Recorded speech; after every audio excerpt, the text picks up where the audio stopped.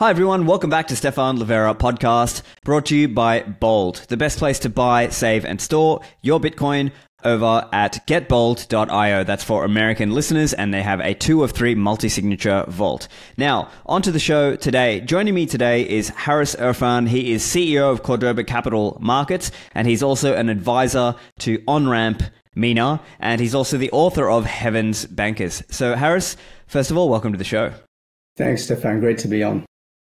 So, Haris, I know you have an interesting history and background with Islamic finance, with also working in, conventional banking and finance, and coming from that world. And then, of course, you've also gone into Bitcoin as well. So that'll be really interesting to get into also. But let's start with a little bit of your, just a little bit of your background on finance and how the Islamic banking aspect came up for you. Yeah, well, I never thought I'd be in finance. I studied physics at university, and I thought I would end up studying the stars from Palo Alto or somewhere. And actually, I realized that when I got to university, these people around me are way brighter than I am. So I think trying to compete with them to become an astrophysicist was probably not going to get me very far. And I decided that something in the city looked interesting. And in London, when we say something in the city, that's usually investment banking. But I started life as a trainee management consultant, and realized that the old saying of borrowing your watch to tell you the time is very true. And I didn't really feel very fulfilled by doing that kind of work. And I looked into something called project finance. And project finance is the financing of infrastructure. So, there's many things within banking which one might consider to be socially useless. And in fact, that's a term that was used by a former head of the FSA in the UK.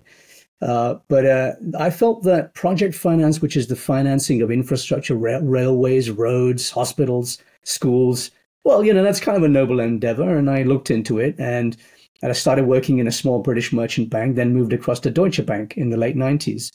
And they sent me to Dubai. They said, we'd like you to originate our corporate finance business out there. We'd like you to help open an office there. And in fact, I was the first guy on the ground. So I arrived, and Dubai was very much in the very early stages of its journey as an international financial center. And 2 days after I arrived in Dubai, in a serviced apartment surrounded by boxes full of my belongings, 9/11 happened. And, all of a sudden you have this situation where a lot of money, a lot of capital owned by Gulf high net worth families starts getting repatriated to the Middle East because there's a lot of increased scrutiny of accounts in the US and the UK and elsewhere. And, they wanted to just move their money back to the Middle East. And that saw local markets, local real estate start taking off. The Dubai government said, let's create an international financial center. And Deutsche Bank was at the very beginning of that. And I just happened to be lucky enough to be the first Deutsche Banker on the ground. So there I am, fairly junior to mid-ranking banker, suddenly in the middle of this very exciting frontiers development. And there's this patch of desert out there, which is essentially a square mile, just like the square mile in the city of London. But it's clean. It's waiting to be built on. And we, as their first investment banking advisor, we're part of that process. And, we help them to build that international financial center. So, of course, here I am sitting in Dubai in the Middle East, supposedly originating all of our corporate finance business. And we've got clients coming to us and saying, let's do deals on a Sharia compliant basis. Can you help us with that? And we'd never done that business before. So I co-founded the Islamic finance team at Deutsche Bank. And we hired actually one of the world's leading theologians, a guy called Sheikh Hussein Hamid Hassan. And he was considered to be the grandfather of the modern Islamic finance industry.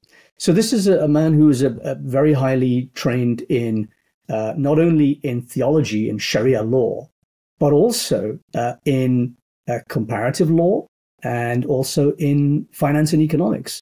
So he had multiple positions on various Sharia boards at Islamic banks in the Middle East. But this was the first time I think he had ever encountered, I guess, young, dynamic, Western-trained investment bankers who were prepared to push the boundaries. So up until then, Islamic finance had been a sort of sleepy backwater. And you'd had very simple and mostly retail products, and really nothing particularly sophisticated or complex. And all of a sudden, you've got these investment bankers saying, what about if we started to create acquisition finance, leverage finance, structured investment products, hedging instruments on a Sharia compliant basis? Never been done before. So we started creating these things. And I think he enjoyed that dynamism and that sort of respectful pushback, because the standard response that Islamic bankers would get from Sharia coordination departments, who were the sort of gatekeepers to the scholars, the middlemen, was doctor says no, right? But they would never say, doctor says no, and there's a way we think you can create this product. So here it is. So it was up to us to work out, to solve the puzzles. Because of course, investment banking is one of those few industries where people are paid for cleverness, for solving puzzles. You know, it could be, I don't know, tax structures in Luxembourg, right? You give them a set of rules, a set of parameters, and they solve a problem. Hence why you often hire mathematicians and physicists to do these jobs. But here we had a different set of rules. So alongside the usual legal, commercial, and tax structuring, you now had Sharia law, right? And there's this body of jurisprudence within Sharia law called fiqh al-mu'amalat, which means the jurisprudence of commercial transactions, which is a pretty sophisticated body of law. And we had to solve the problem against those parameters. And really no investment bank had done that before. So, you know, it was really genuinely creating a new industry. And we started creating these huge benchmark-sized sukuk transactions, which are Islamic bonds.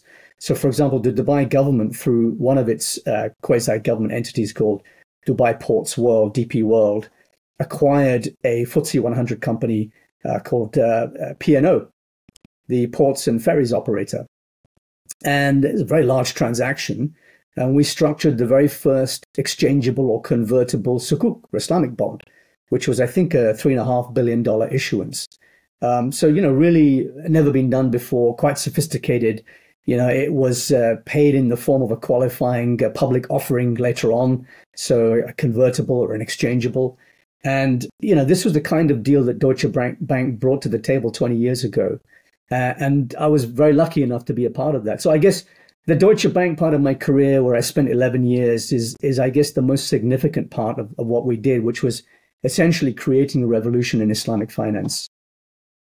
I see. And so the perception might be that if you are trying to operate, you know, in today's fiat finance world with fractional reserve banking, that, you know, anybody trying to do this kind of thing would be at a disadvantage. Is that true? Or what kind of, how do you think about that? Like this idea that, you know, it's like you might have these, you know, religious ideas, these legal principles, and is it, you know, effectively like you're trying to compete and you're in this boxing match, but you've got one arm tied behind your back, and the other guys, the other competitors in that market, they've got both their hands. How do you how does that work when you kind of pull it all together? I remember reading a comment that another Islamic banker had made. He said, Islamic finance, or Islamic banking in particular, is like trying to play American football in a swimming pool. So you got all this gear on you. So you're trying to play water polo, but you're wearing this helmet and this padding and all this stuff that restricts your movement. And I thought that was a pretty fair analogy, because there are a significant number of parameters. The one that we never thought about 20, 25 years ago was sound money versus fiat money. I didn't really have a concept. Look, I was a standard investment banker. I'd been brought up in, you know, with the received wisdom of fiat economics, you know, neoliberal economics, of, you know, having this received wisdom handed down through the generations since the early 20th century. And this is just the way business is done. So we never stopped to think about, okay, we're creating a system of finance that is supposed to be ethical, that is supposed to be risk sharing, that is supposed to be real economy based on real jobs, real wealth creation, not pieces of paper shuffling around creating intangible derivative contracts. That's the essence of Islamic finance. It's meant to be about the real economy, and it's meant to be financing businesses on a risk-sharing basis, so you share the profits and losses. It's not a case of, here you are, I'll give you $100,000 or $1 million, and you've got to give me a 10% plus in exchange. It's just an exchange of money for money with a bit of money extra coming back to you. That's what riba is. Riba means excess or surplus. and we loosely translate that as interest. But it means a lot more than that. It's actually an asymmetric relationship where the borrower and lender are not equal partners. One is the master and one is the servant. So I think that we never really stopped to think about that in those early days. And we just considered, you know what, Islamic finance is just about creating halal or religiously permissible contracts on top of this banking basis. But I never stopped to think about that. And over time, I started to feel that, look, I'm trying to incorporate these risk-sharing arrangements within a banking environment. But we always seem to be coming back to a debt relationship. So we created these sukuk, these Islamic bonds, and we tried to make them so that the bond has a maturity. But in theory, at least under an Islamic economic model, you're supposed to repay the market value of the bond back to investors at maturity. What actually was happening was the bankers created this additional contract called a purchase undertaking, and they would guarantee effectively to repay the full par value of your bond. So where's the risk, right? The risk became the credit risk of the obligor. Well, hang on, that's no different from a conventional bond then. So it's as much as people like me tried to introduce true risk-sharing concepts into Islamic finance back in those days, it was pretty much, we felt, virtually impossible to do that within a banking environment, because a banking environment is a fractional reserve banking system in which the banker gets his money back, whatever happens, come hell or high water. So that, I think, was the problem. We were trying to play water polo wearing American football gear, or, you know, knocking a square peg into a round hole. And despite our efforts, I don't think we were able to get to that point. And then in 2017, I was delivering a lecture, and I often deliver lectures on Islamic finance. And somebody in the audience asked me, "What do you think about Bitcoin?" And I said, I'm really sorry, I don't know anything about it. And in my head, it was sort of a magic internet money. And I said, "You're going to have to explain it to me because I don't know enough." And he said, and he explained all the characteristics. You know, it's decentralized, it's got a high stock to flow ratio, it's divisible, it's secure, it's censorship resistant, it's, et cetera, et cetera. And I said, wait a minute, so it sounds a little bit like a modern form of gold, a digital gold. He said, yeah, that's basically what people are calling it. I said, okay, I'm going to have to go away and research this, because I understand gold to be a form of money that has been Islamically significant over 1400 years. And in fact, it defined a period of 700 years of what, you know, scholars will describe as the Islamic Golden Age, when there was a great advancement of learning, of culture, of science, of astronomy, of mathematics, of learning, of even translating Greek philosophers. That's what the Islamic scholars brought to the table for 700 years. It was a time of great advancement in civilization, of low time preference, right? Why was that the case? I believe that it was because it was a period of a gold dinar standard, a period of low time preference defined by a non-inflationary form of money. And therefore, people think of gold as being the ideal Islamic form of sound money. And when this guy said to me, you know, Bitcoin is like this, I said, okay, I got to go away and research this.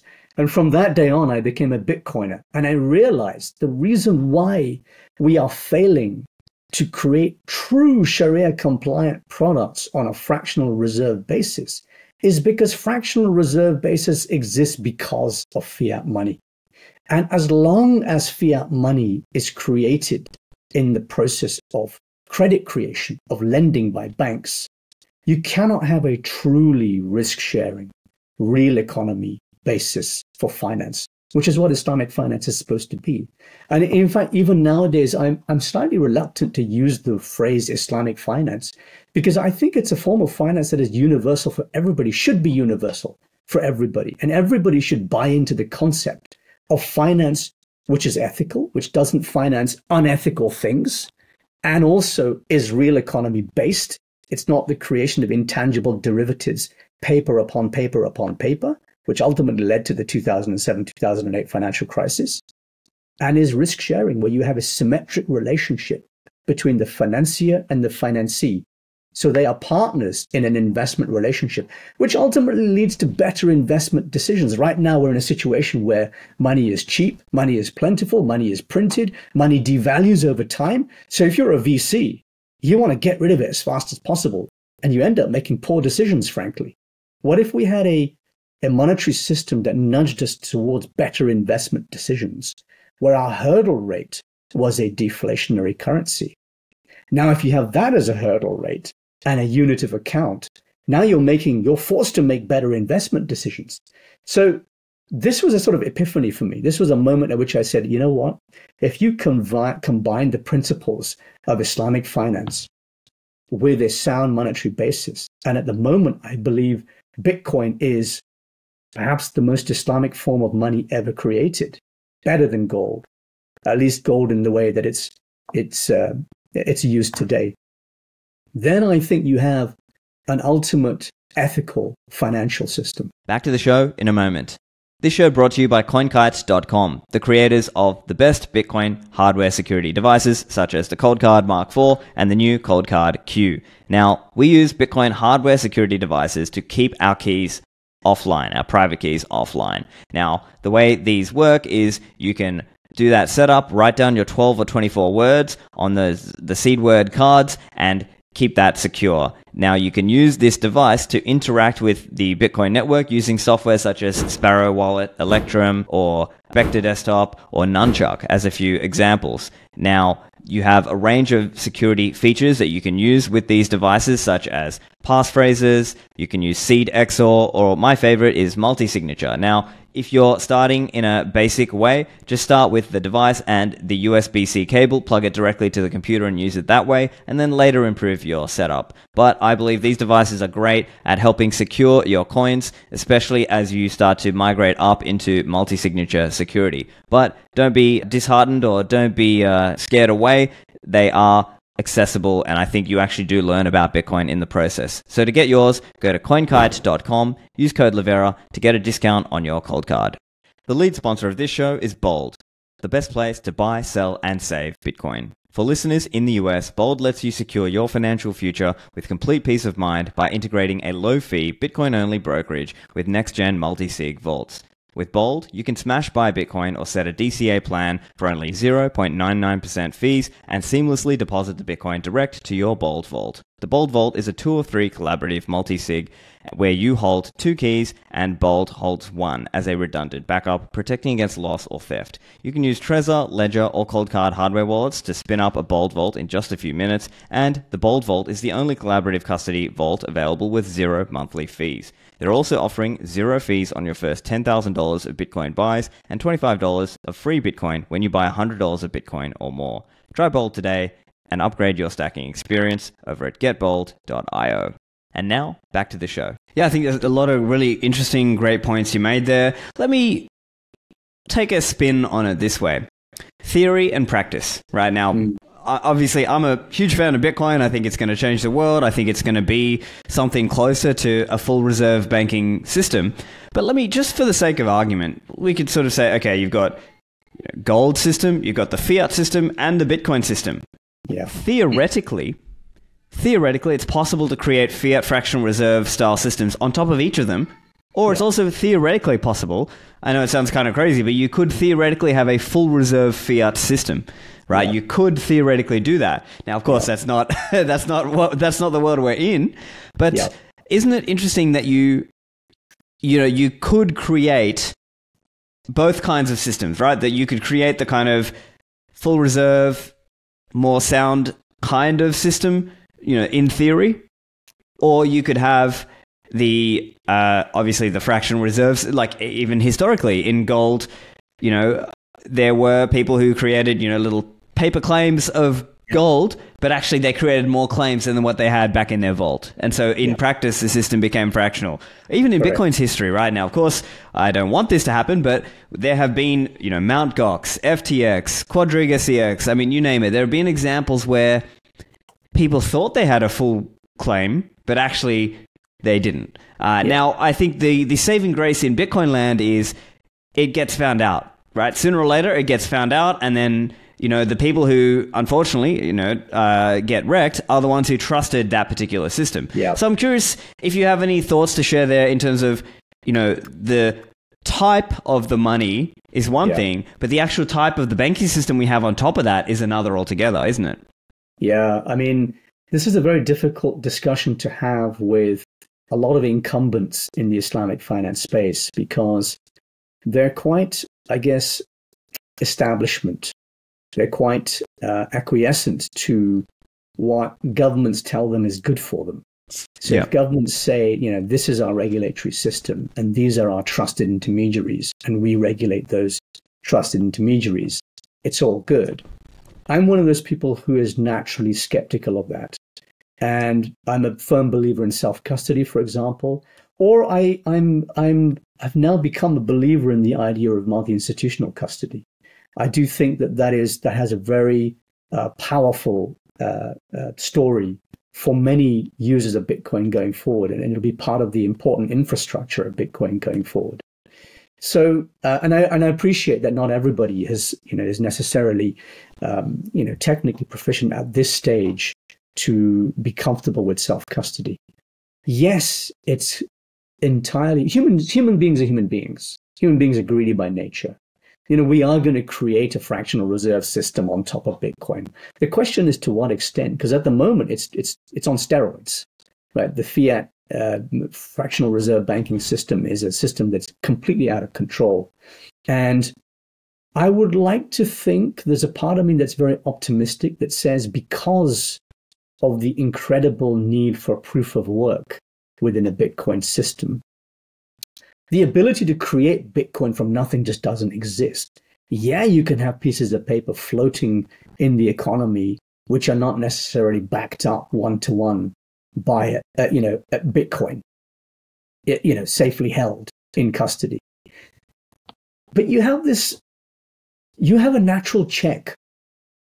On the one hand, I think the idea of having, for example, Bitcoin ETFs right now is positive because people who are not so familiar with self-custody or who need to put it into the 401k, or into their SIP. In the UK, we have self-invested pension plans.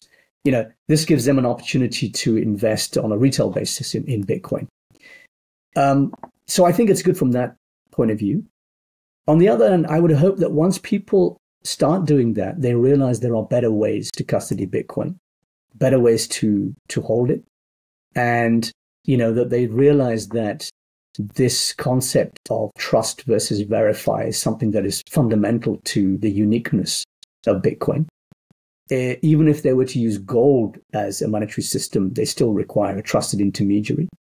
And I would hope as the education, improves that amongst retail buyers, that you see a move away from the establishment banking system and the financial players like BlackRock to provide these pieces of paper that apparently are backed by real Bitcoin towards a self-custody model. There's no way I can predict that. No one has a crystal ball. I don't know which way it will be set. Will it become more like the fractional reserve banking system, or will it become a truly unique self-custody sound money system? I don't know. I'm an optimist, so I'd like to hope the latter. Let's see. Yeah, and I think it's probably fair to say that there will be a lot of custodial users, but I think it's also fair to say that larger value, let's say whales and institutions, will have it more feasible for them to self-custody. And so it may be a system where there's a lot of individual smaller users and maybe they are custodial for better or worse. Now, of course, I want as many people to self-custody. It's just in practice, I recognize there'll be limits. And like you said, there'll be technical considerations for people, cost considerations for people. But I think it's probably fair to say for larger value hodlers, they will be able to self-custody or do some form of multi-institutional custody, or maybe some kind of hybrid thing where maybe they hold one or two keys and somebody else is holding a few keys, and that in that way it's kind of decentralized a bit in that way.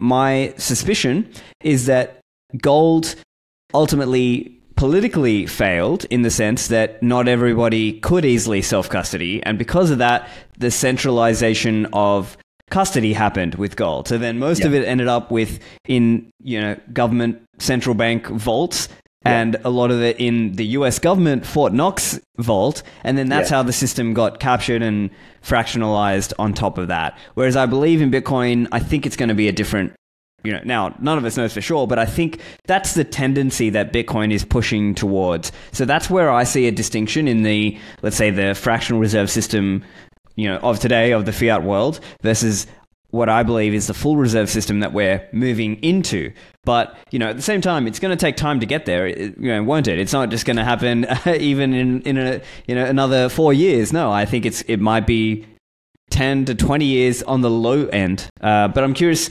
how you're seeing that. I have a particular perspective because I'm a Muslim myself. A lot of my interactions are in the Middle East. A lot of the people that I speak to about Bitcoin are Muslims themselves. You often come up against the deep skeptic, and you mention Bitcoin, and it's as if it triggers something. And they've heard the FUD. It's money laundering, it's terrorism money, it's there are a few whales who control the prize. It's magic internet money, the usual FUD that you hear. And of course, there is a sound rebuttal against each of those points. But one of the particular challenges that I have in orange pilling Muslims about Bitcoin, remember there's 2 billion of them, so that's a very large potential anchor group for evangelizing the concept of Bitcoin. One of the challenges I have with them is that many sincerely believe, based on scripture, that gold is the only sound form of money, the only Islamic form of money, because they've read many scriptures that mention gold. And there's one very famous tradition, it's called Hadith, which is a collection of the traditions and sayings of the Prophet, peace be upon him. And one of those is, with gold, silver, barley, wheat, dates, and salt, they may only be exchanged hand to hand, meaning at spot price and no increase on the deferred payment. In other words, you can't charge interest on them. And it's often misinterpreted by many Muslims to say, oh, look, this says only these things may be money. But that's not what it means. It means things that are used as money may not be exchanged for a higher value later, right? You can't create interest on them because then you're not taking any risk. You're not financing an underlying venture as such. You're just asking for more back in return. And that means rich people get richer and poor people get poorer. So it's a bad thing to do. So they misinterpret it and they say, okay, we can only have gold. Gold is the only traditional Islamic form of money. And I say that's not true at all. You misinterpret it. And yes, gold is mentioned because, of course, Bitcoin didn't exist 1,400 years ago. But if you look at the characteristics of Bitcoin, you see that it has the characteristics of gold, but potentially even better. So perhaps it's even more sound form of money. Perhaps it's even more Islamic. And that's the argument that I put to Muslims and say the characteristics of it are such that it would produce a better world, a more harmonious world, a more ethical world, a world in which you don't have these players that we call banks who are the masters of this financial universe. And we're all slaves to those masters. You would have a much more equitable relationship between these parties. We would be partners. They would finance us as partners. And we would share in the risks, share in the profits and the losses. And they'd be forced to do extra due diligence on our ventures. So you wouldn't be throwing away your money at bad ventures. So these are the arguments that I use. And I try to convince them that, this idea that gold is the only thing that we can return to, well, it's heavily manipulated. It's deeply centralized. You require trusted intermediaries. There's a cost of storage and transportation and et cetera, et cetera. Bitcoin is click your fingers and it's on the other side of the world. You could send $1 billion worth to the other side of the world. And it would be extremely safe if you self-custody or if you use multi-institutional custody and you've got 3 parties holding a key. This is incredibly safe. You're not subject to sanctions. I mean, I don't know about you, but with my name, my bank account regularly gets frozen with completely innocuous transactions and I have to keep justifying them. And I'm tired of it. I'm tired of being censored. I know many Muslim businesses who get censored regularly. In the UK, charities Muslim charities get censored regularly and their bank accounts have extra scrutiny applied to them, for doing things like helping the homeless or whatever it is. So this is something that I think people who are underbanked, who are less represented, for the global South in particular, I think it's an incredible form of freedom money. The gold simply can't offer them. And that's the argument that I use with Muslims. Great. And I think you were also touching on some of the cultural differences. And this is something I've often spoken about as well. The cultural differences between operating and living on the fiat standard versus what I believe the future will be on a full reserve Bitcoin standard. I'm curious if you have any thoughts there in terms of how you explain that for people. Because let me put it this way. When we operate in the fiat fractional reserve system, people are, because of the leverage associated, there's often always this incentive for people to just go and take on more leverage, right? Because if we think from an accounting or a finance perspective, if we think about the cash on cash return that we get when we're using leverage, it just magnifies. And so nowadays, it's very, very common for entrepreneurs and investors to use this kind of leverage effect, even if they didn't necessarily strictly need to, but because it enhances their return from a leverage perspective.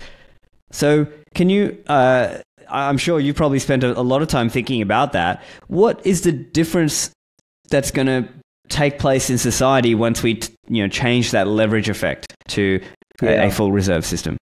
This is a particular obsession of mine, you could call it. So the company that I run, CCM, Cordoba Capital Markets, its purpose is to create a form of trade finance or working capital that is truly risk sharing.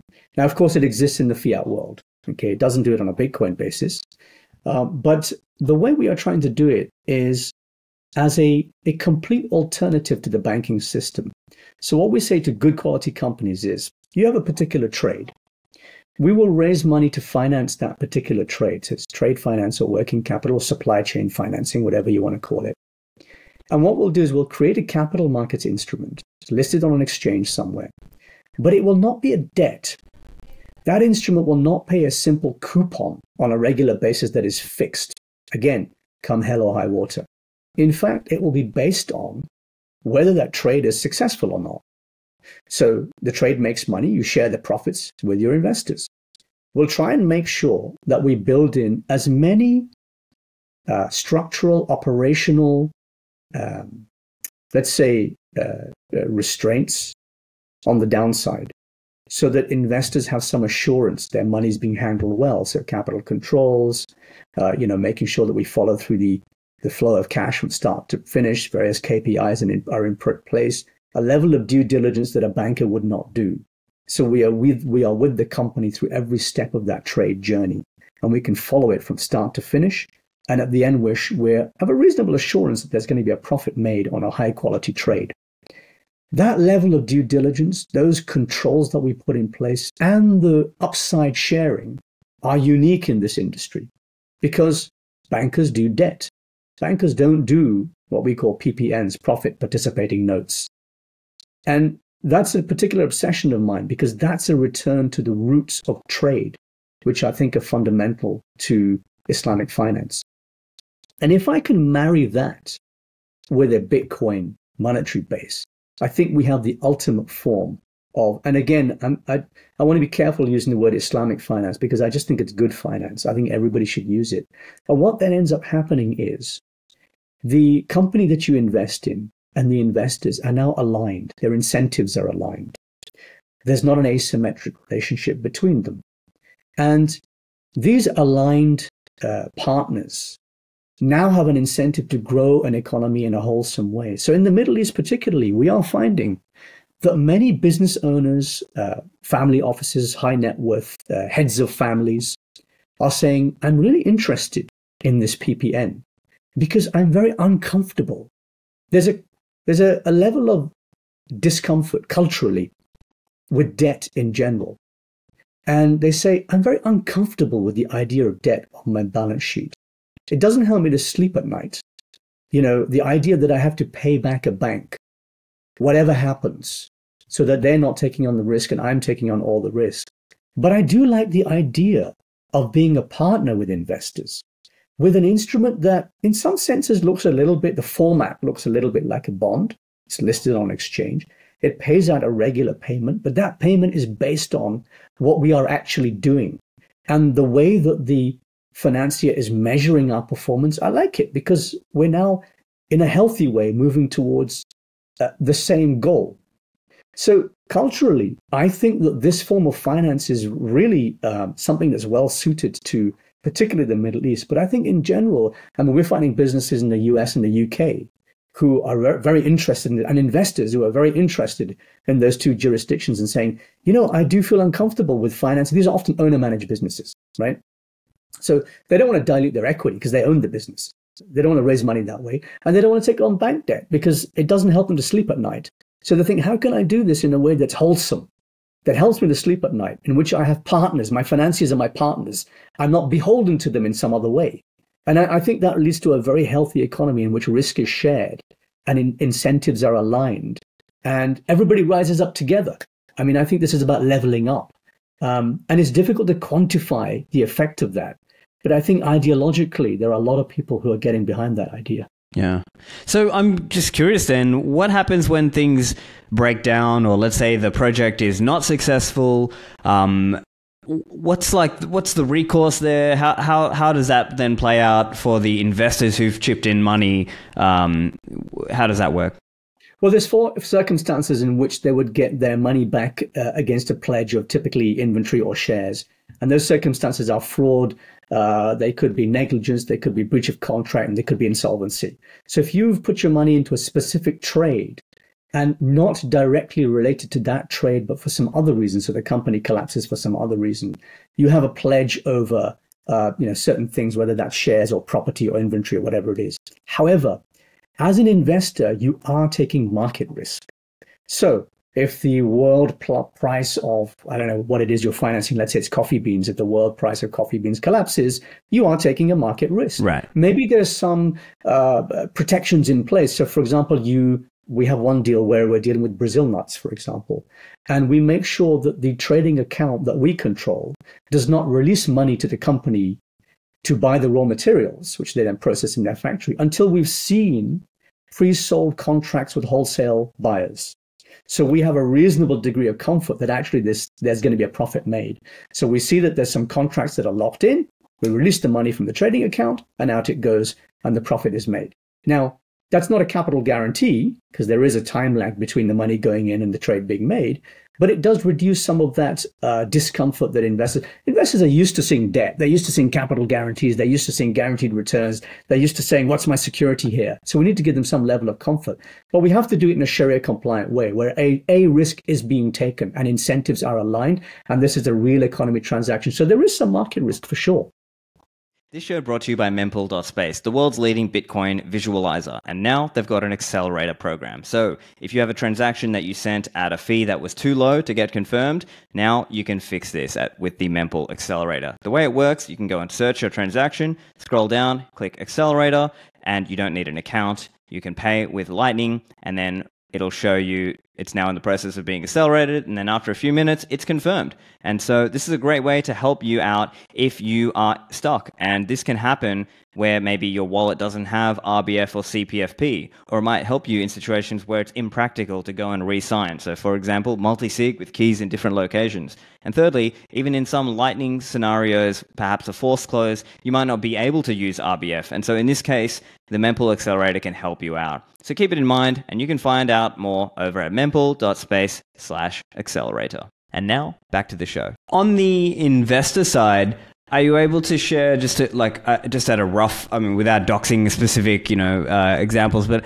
are you able to share like a rough idea of what kind of return investors will end up seeing if they participate in these kinds of things? Yeah, sure. I mean, we're targeting 10 to 16% per annum yield against trades which are, in my opinion, the benchmark here is sukuk or Islamic bonds. And typically, if you buy an Islamic bond, you're buying an investment grade rated instrument listed on an exchange somewhere. It's often a sovereign issuance or a very large corporate, an entity like Emirates Airline, for example. And you're typically earning low single digit, 4, maybe 5% per annum. My view is if you're buying a corporate sukuk, you're actually taking on a level of risk that many investors don't properly understand. And this was borne out some years ago when a real estate operator in Dubai called Nakheel issued a sukuk that paid 7%. And people thought, 7%, that's a nice return. But actually, you had no real ability to enforce over apparent underlying assets under that sukuk, which was a patch of land, being built in Dubai. And so therefore, the level of return you were getting was not high enough for the level of risk you were taking. And I found that with many sukuk, there's this expectation from investors who haven't read the documents in detail that they're going to get their money back like a bond. Whereas in fact, they're taking on a level of risk that I don't think has been properly assessed. And what we're trying to do is we're trying to deliver a similar level of risk, but roughly double or triple the level of yield against that. So the range would be 10 to 16%. In fact, in our first 2 deals, we've delivered an average of 16.5% yield.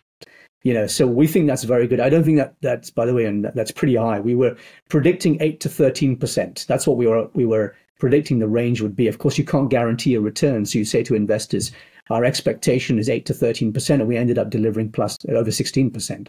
So, I think that's a good start. And, we'll continue to suggest a range of sort of 10 to maybe 16% at the very high end.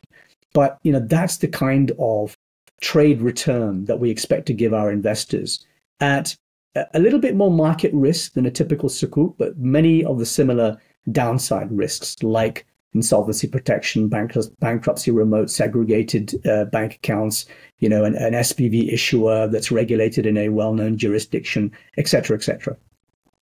Yeah, interesting. And so the other aspect that you touched on is the due diligence and the, let's say, it's more hands-on, let's say. And right. So that obviously implies certain things that, this would be for, larger businesses, more professionalized, this is not just for like kind of mom and dad shop down the road kind of, level. Yeah. There's a certain level of size and, there's a certain level of size required to make these kinds of things sort of operate. And I think to me, one thing that I've noticed, let's say, in the fiat world today is that a lot of these cheap fiat loans are actually just government subsidized, right? Like that's really, when you think about what happened in, even in the US, the GFC, talking about, Fannie Mae and Freddie Mac, these are basically government entities that subsidize loans for the everyday people to just buy houses. Right. And so there's kind of different segments of the market. And I wonder whether, in the future, if we have a full reserve sort of style of banking and, finance like we're talking about, it might only be at certain size, or a certain kind of scale that maybe mom and dad shop, it might not be as feasible. But I'm curious where you see that. Like, do you see that maybe in the future, this kind of thing could apply even for smaller businesses? I'm hopeful that the technique that we've developed will trickle down. At the moment, we have to apply it to medium-sized companies, typically turnover over $10 million per annum, up to $200 million, with very tight criteria, very strong supplier chains, very good market position, a global international star, something we think will be the next big thing. So we apply very strict criteria to the companies that we help finance. I would like to see the technique trickle down to small and medium enterprises. I want to see this technique used for smaller businesses. I can't do it today because I don't have the resources to do that. But once I have the resources to do that, you can be sure that I'm going to apply it to smaller and smaller businesses. And, actually, we can structure it so that the default rates are very, very low. Because I think at the moment, you're quite right. There's so much. Whenever you have a subsidy, you take away the element of due diligence. Because now someone else is picking up part of the tab. But where you have to align yourself, where the investor and the investee are aligned, you have to be extra careful. We spend several months with our clients beforehand assessing whether they are ready to issue a capital markets instrument. Bankers don't do that. I mean, in my time at Deutsche and then Barclays, we typically spent a month or two doing our analysis, due diligence, financial statements, really. We weren't doing trade finance analysis. We were just looking at the big picture, and within a month, you can click your fingers and issue a bond. Now, that's not a lot of due diligence, whereas we spent several months doing this. So if you have a system, again, of low time preference, where the financier sits down embedded within a company and says, right, take me through all of your processes. I want to meet everybody here. I want to go through the whole process. I want to see how you generate a return to investors. And I want to monitor that through the lifetime of the financial instrument. I don't want to just walk away at the end of it and let investors just, hopefully they'll get their money back. No, I want to be part of the process going forward. So every 3 months, I'm going to assess all of these KPIs. That's a very different process. And I want to see that become the new standard, at least in the Islamic finance industry, if not in all of finance. I don't know if we're going to get there, but that's my ambition. Yeah. So I've got two other questions there. Let's start on this question. So what we've been talking about, as you said, is trade finance. Now, you came from this world of, finance where there's all these other forms of finance that exist. So I'm curious, are some of those forms of finance not going to exist in the full reserve Bitcoin future? Do you think that maybe only some of these forms are actually going to be viable? I wonder whether venture capital as it exists today would continue to exist under a Bitcoin standard, because the hurdle rate is now Bitcoin itself. And therefore the level of due diligence, the level of analysis, we're throwing currently, good money after bad. If you're lucky, you'll hit 1 in 10 projects. And, I don't invest in VC firms. VC is not part of my personal pension or retirement fund. It's just too risky for me, and I don't trust them. I don't understand why they make the decisions that they do. Well, I do understand. It's because they have high time preference, right? They have to just throw money away. Otherwise, it's losing value. So I do think that the VC industry must change under a sound money standard. The banking industry in general, at the moment, you have an ability to create money from nothing. Credit creation leads to money creation. Obviously, under a Bitcoin standard, you can't do that. So again, you are forced to make high quality investment decisions in which you align with the financed party. I think that there's a potential for Bitcoin banking, and I'm reluctant slightly to use the word banking, but Bitcoin financing is a very different process. It's more like true VC, true private equity, where you are investing in the profits and losses of a business and not merely financing a line of credit and creating new money in the process, because you can't create new money in the process. So I'm hopeful that we'll move a model. As I said before, we can't account for human greed, and people will find ways to create interest-bearing contracts on a Bitcoin standard. Of course they will. But hopefully that'll be much reduced because of proof of work. It becomes much harder to create money from nothing, or effectively, create pieces of paper backed by nothing. So I'm hopeful about that. Yeah. I think you made a lot. I think you explained it well. As an example, like even for me, thinking back to my university finance courses and things like this, people talked about, as an example, the LBO, the leveraged buyout, right? So that was like another thing that was kind of common from the investment banking world. That may go away in the full reserve future, because the whole concept, leveraged buyout, right? Like I'm only going to put up 5% or 10% of the capital and borrow 90%. That's clearly not going to be like, or the amount of return that I would need to be anticipating back from that is just so high that I don't know that it would exist in a full reserve world. So that's one example. I think it would be very hard. I'm going to give you a specific example, actually. With Deutsche, about, 15 years ago, we did the largest leverage buyout in the Middle East. It happened to be also the largest ever Sharia compliant leverage buyout. And it was a company called Egyptian Fertilizers Company. And a private equity fund was buying this company. And of course, because the fund was a Sharia compliant fund, it had to be done on a Sharia compliant basis. Now, in my industry, there's a lot of synthetic stuff that goes on. So a lot of Islamic banks are essentially entering into a particular type of contractual relationship called commodity murabaha. It doesn't matter exactly what that means. Just to know that it's basically a proxy for a loan with interest. And the bankers have done some very clever manipulation to make this apparently halal contract look halal, but actually it's based on a very dubious underlying structure. We recognized that. And we said, okay, what's a real economy way of financing this leveraged buyout? And we said, well, here's a company that you're buying. It manufactures a particular product, which is fertilizer. What if Deutsche Bank, as the financier, enters into a forward purchase of the product, the manufactured product of this company?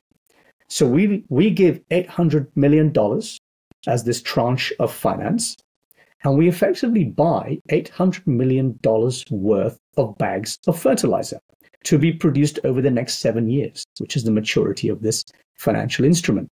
Now you've got a real economy transaction, because now you're saying, I'm actually buying something that you manufacture. Now, this doesn't literally mean that, in 7 years' time or over the course of 7 years, you have $800 million worth of bags of fertilizer turn up at the door of Deutsche Bank in London, right? It doesn't literally mean that, because you have an off-taker. So as long as you can have some assurance about who that off-taker is, you on-sell these bags of real economy produce. Now, that's an example of effectively a full reserve financial instrument which is backed by a real commodity. And I think that's a very ethical form of finance, because now you are financing the real economy without, clearly there's a lot of financial structuring behind this. And it's very hard to get people on side within an investment bank. And we had a hell of a time trying to convince our colleagues that this was a good trade. And actually you can mitigate a lot of the risk in this. But you have a real economy trade underpinning your financial instrument. So it's possible to do a leveraged buyout on a true 100% backed real economy risk sharing basis. And we proved it. But sadly, the industry has stagnated since then. We don't tend to see that kind of transaction anymore. Yeah, and as you certainly appreciate, we are still today swimming in the fiat waters, right? So even if we try to have one particular transaction that's full reserve, the broader waters that we're swimming in are fiat fractional reserve, and so that's kind of driving perhaps some of the returns. And even as we talked about, the VC model it certainly relies, at least in today's world, it relies on people taking these highly speculative bets, right? That these angel investors and VC investors are they're putting in money into startups that they know maybe 9 out of 10 of them are going to fail, but they're hoping that one of them is like the 100x or the 1000x that repays for all the others. And then even when it comes to things like certain types of private equity, like the kind of roll-up form of private equity, where the idea is, okay, let me buy some of these different entities, roll them together into one entity, and then hopefully the valuation multiple on the joint entity is much higher, therefore I'm going to get my money out of that. Yeah. So, that's, again, it's kind of, I don't know how much of that, certainly in the future there may be some return that comes from economies of scale, certainly, but maybe it won't be enough to justify these huge leverage opportunities that exist in the fiat world today, especially when rates are low. I think that's probably the other big thing, is when rates are low, you start to see all these crazy behaviors, right? Yeah. In a weird sense, it's actually helpful for rates to go up in order for people to see the benefit of a real economy transaction. I hate to say that, because as a Muslim, I don't want to see interest rates at all. I want them to be zero. I don't want banks to make money out of money. But as I say, in a weird sense, it's actually quite helpful for the business that I'm doing right now. Whether we can completely get away from financial structuring as investment banks and private equity firms do today, where they aim to extract value from a business, not from the real economy trade itself, not from the business itself, but from restructuring the balance sheet in some arcane way. Which this is something that I'd like to see us move away from. And I'd like to think that getting onto a sound money standard and using risk-sharing techniques will move us away from that and move us towards real economy being the master and the financial economy being the servant. Whether that will happen, I don't know. Yeah. So one, I guess, tragic question or way to frame this is also, how can a person be moral in today's age, right? Like you could say, oh, it's difficult to, get a house without a mortgage and participate in the fiat system. Or even, coming back to that example before of, the NFL guy, underwater, or the boxer who's got one arm tied behind his back. So even if you're trying to be a moral, upstanding person, we're kind of stuck in this world as it is today. So what are some of the ways that, people, are trying to, proceed in that world? Yeah. This is going to sound a little bit corny, and I'm sure many of your viewers will start rolling their eyes at this point. But I've observed something about people who forswear debt, and particularly interest-bearing debt. And particularly in my community, when I see people who finance their businesses with a lot of riba, with a lot of interest, they don't sleep very well. There's a lot of stress in their lives, and that stress is reflected in their personal relationships, in their financial dealings, in their daily lives. And when I see them move away from riba-based debt, interest-based debt, I see that burden lifted from them. I see this with my own eyes. It's something that I can't quantify. I can't put a number on it. I can't put a finger on it. I can only tell you this is a vibe that I get. When I see people who have taken debt away from their lives, they sleep better, and their personal relationships improve, and their family lives improve, and their daily lives improve. This is something that it's hard for me to articulate. But personally, I am convinced, and it's a belief, it's no more than that. I am convinced that people who move away from interest-bearing debt and move towards a more wholesome form of finance, they just lead better lives. They're just healthier. They're just happier. And, the measure of human progress nowadays is just GDP. It's a crude way of measuring human progress. It's the value of goods and services, the exchange value of goods and services, not the experiential value of human life. We don't measure suicide rates and divorce rates and literacy rates and environmental pollution and so on within GDP.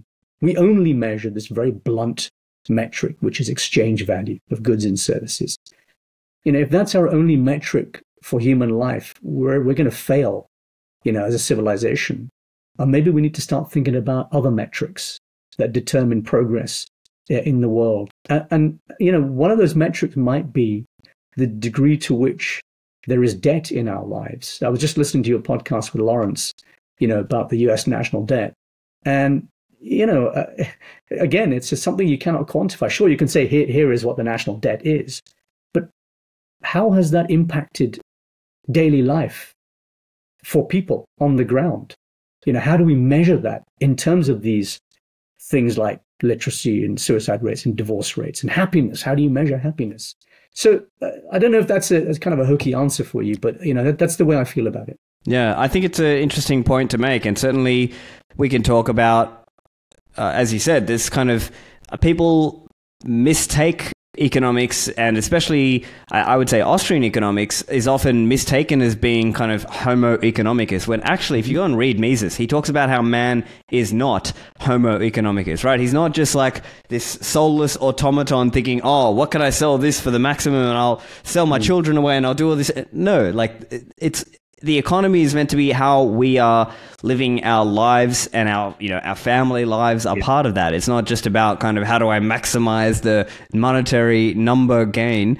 And so I think that's an important distinction to make. Of course, we can talk about, okay, in certain ways we are materially wealthier today, for sure. But there are other ways in which, maybe religious, spiritual, or other family moral life, aspects. I'm not sure the family life has improved, Yeah, and you think about how atomized a lot of people are in society today. You look at how, people aren't marrying as often, or they're marrying later. When they have children, they're having children later.